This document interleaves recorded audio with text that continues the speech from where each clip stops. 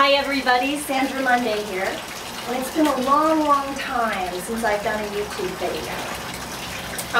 But I'm feeling so happy, so positive, and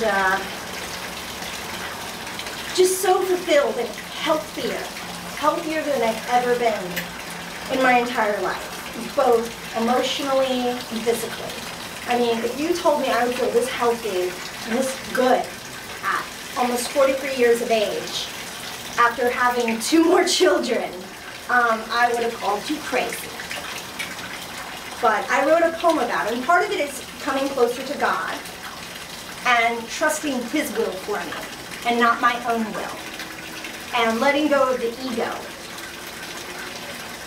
So I wrote a poem about that, called In the Garden, that I'd like to share with you.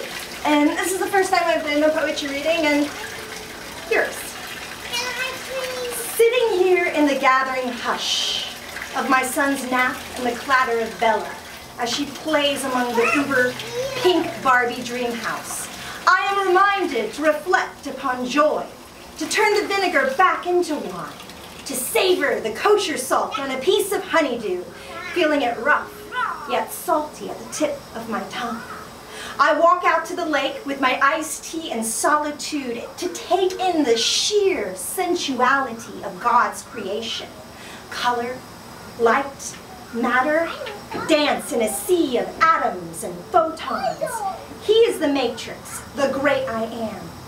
I feel we are drawing close to one another, that something is being revealed to me, a profound mystery wrapped in synchronicity. Everywhere I look and listen to what He is telling me, He says, trust. Fight back fear. There's no need to control everything, for I am the master of all. He says it in the language of butterflies dancing at my nose. Sometimes it'll be a line in a movie or a book, or a sudden appearance of a chicken hawk landing beside me, or a strange dream. I hear Him in the notes of music, in the laughter of children. When my arms prickle, He's the very electricity that powers my brain and body. There's a sense of comfort and peace, like when you fell asleep in the back of the car, listening to your parents' low chatter on a road trip. There are anxieties over the daily bread and war, so trust is something to be worked at. But it can be. It will be. It is.